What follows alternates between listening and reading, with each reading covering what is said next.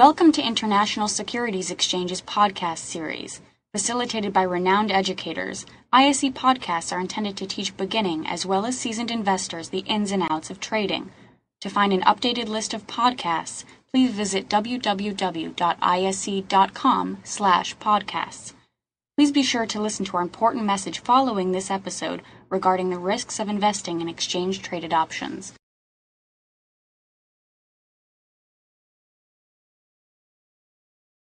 I'm Meisinger, your host with the ISE webinar series.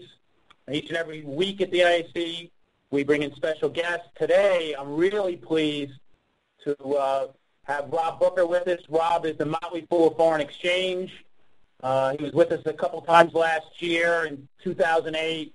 He correctly called the U.S. dollar bottoming out, being extremely oversold.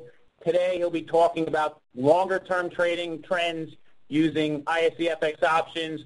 Rob, really pleased that you're with us. Hey, Steve, it's good to be here. Can you hear me okay? Yes, you're perfectly clear.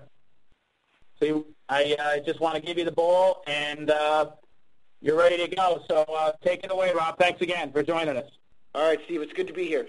First of all, my name is Rob Booker. I'm an independent currency trader and kind of a fanatic about the currency markets, and I'm super pleased to be with you, and I'm appreciative of your time that you have.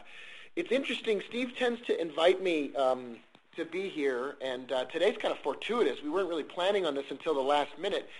I tend to get invited to speak with the ISE and Steve Meisinger on these webinars at just the exact moment when I have a ridiculously strong opinion about the markets. And I'm here today to talk a little bit about how I trade those longer-term trends.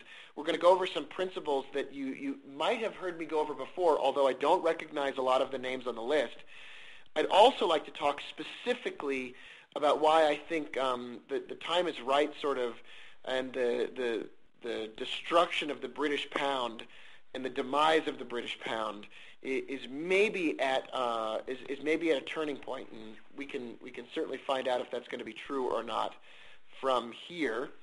I also want to talk a little bit about money management. I want to talk a little bit about how options provide an opportunity to sort of, although there is a ton of risk in any type of trading, and there's no way to eliminate risk completely from your trading, there are some interesting characteristics about the options on Forex that provide a little bit of insurance, or at least a little bit of additional protection in an environment, which is trading, which is known to be risky and which has no guarantees attached to it whatsoever. I'm also here and wanted to mention that I'm here on the invitation of OptionsUniversity, and near the end I'll provide a link to where you can get the copy of the presentation that we go over. But I do appreciate Brett and all the folks at OptionsUniversity. Something fell through, and whoever was previously scheduled to speak was not able to. And like I said, it's kind of fortuitous because we're right at a moment, I mean, literally today, this is the day when I started to accumulate a position on the British pound, and it's a perfect time to have a discussion about how options with the nature of sort of a fixed amount of risk with an investment that you make can be a complement to trading in the spot Forex world, which it is for me. Or it can be, a possible investment strategy altogether in and of itself. So, Steve, I guess what makes sense now maybe to begin with a little bit is to just talk about basically the basic options that we're looking at, like the AUX and the BPX and, the YUC and whatnot. I think the next slide should probably do that for us. Just want to make sure that Steve and I are communicating today on the same page. But although I get really excited about the market, and I'm thrilled about your questions and about whatever we can talk about. It is imperative that we discuss and make sure that it's noted that any strategies that we talk about today, really, there's nothing that's guaranteed about the world of trading. And if the last 4 months have taught us anything, or the last year has taught us anything, it's that if anything can go wrong in the markets, it certainly will, which I think is an argument for options, and in particular options on Forex.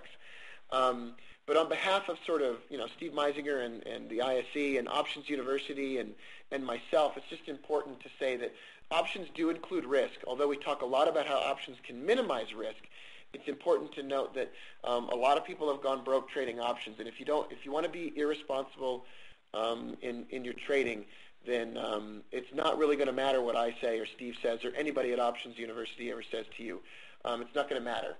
So remember that options carry risk, that there are not, there aren't any guarantees in the world of trading. Here's some interesting stuff about ISE FX options. They're already available through your broker. A lot of people didn't know this, and a lot of people still that I talk to aren't aware of this, but they're interested about it when they find out. These are exchange-listed securities. So, Steve, you can correct me if I'm wrong, but this is something that I always say. We're talking about something that's not OTC. This is not over-the-counter, party-to-party. You're not sort of on the hook for an obligation of another party. This is exchange traded, so it's passing through a central exchange, which spot Forex, by the way, is not. Steve, correct? That's correct, and not only that, they're cleared by the Options Clearing Corp, which is even better. So after they're traded at the ISE, they're cleared by the Options Clearing Corp, and they have a AAA credit rating. So you're exactly right. Tremendous integrity in this market. Thanks. Right, and that's, I think we get excited about a market, we get excited about a security, we get excited about a notion about the dollar or whatever, and a lot of times, and listen, I'm the National Association president of what the hell could go wrong with whatever I'm doing right now, and I'm constantly sort of trying to remain aware of the things that could go wrong. And I think when you trade an exchange-traded product as a hedge or as an additional element of your trading strategy or another layer on top of your strategy, I think what you're doing is, and this is my personal opinion, but I think what you're doing is you're becoming more aware of what could go wrong, and you're thinking of not only the risk associated with your position, but the risk associated with your counterparty, and not enough people think about that. Now, if you're familiar with butterfly spreads, or you're familiar with bull spreads or call spreads, all of those things that you're accustomed to thinking about in the world of equity options are available to you in the world of Forex options. And this is still sort of territory, and I recognize this all the time when I look at these quotes on the options. This is territory that still enough people are focusing on that there's liquidity, but not enough people are focusing on as sort of an element of their trading style, meaning not enough people still realize that these are available to them, and so there can be some opportunities that exist which sometimes don't exist for me in the spot trading world, which is why I'm still excited about options. There's a lot of potential here. This is how everything is quoted as the dollar in front. So for those of you who are familiar with Forex and are familiar with the base pair and the other pair strategy, in the world of FX options on the ISE, we're really talking about the dollar against all of these different symbols. So you got the AUX for Australian dollar, BPX, CDD, EUI, SFC, and YUC. I'm sort of going to focus today a little bit of my discussion on a fundamental and technical level on the BPX, on the British pound. However, I've got plenty to say, statistically speaking, and plenty to say about how I sort of go about the process of setting things up or developing a strategy for the sake of trading a trend with respect to other currencies as well. So although they're pairs, they're all denominated sort of in dollars. These are cash-settled options. You already knew this. And I want to focus on something that I spend a lot of time talking about over and over and over again, that none of this is going to matter in the end.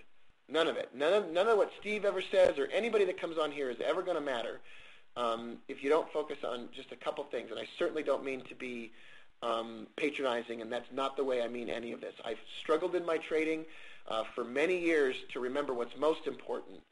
And for a lot of people, folks, a lot of people think the trading strategy is the most important element. The trading strategy is really not as relevant as what you do with your money and how you manage your risk. That is the whole name of the game. Thank you for listening to our podcast. To find more podcasts on options, stocks, alternative markets, and market data, please visit www.ise.com/podcasts.